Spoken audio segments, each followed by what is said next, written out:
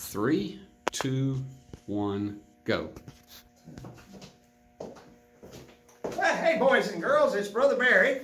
I guess you can see I'm not where I normally am, either in the sanctuary or the kitchen. The bathroom here in the church needed a little attention. I got my bathroom brush. You know, boys and girls, nobody really likes to clean the bathroom. We're glad that people clean it, but let's just admit it.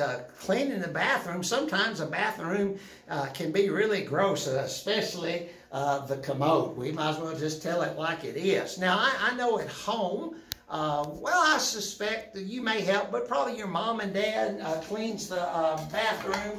But you know, if you're out in public, maybe you've stayed at a motel or any public building, well, there's somebody that's cleaning the bathroom. In some ways, you can think of that as a lowly job, and it reminds me of this story in the Bible. I've got a pair of, I guess you'd call these sandals or flip-flops, because in the time of Jesus, this is the kind of shoes that people wore. And they had dirt roads, and so you can imagine as you're walking along a dusty dirt road, it's a pretty hot climate in the Bible lands. Well, people's feet would get really, really dirty.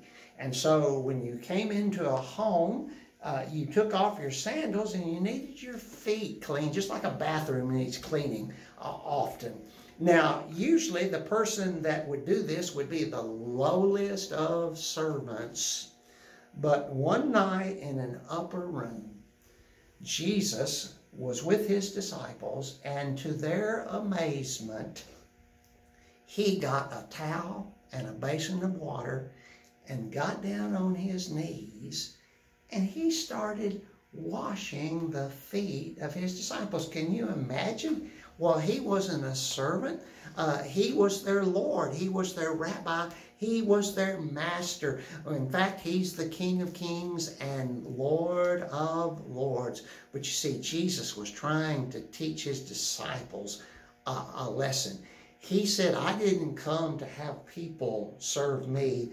I've come to serve, and I want you, my disciples, to do likewise. If you really want me to be my disciple, then you must be willing to humble yourselves and serve others. And so when I see these sandals, it reminds me that our Lord was so humble, he was willing to be a servant.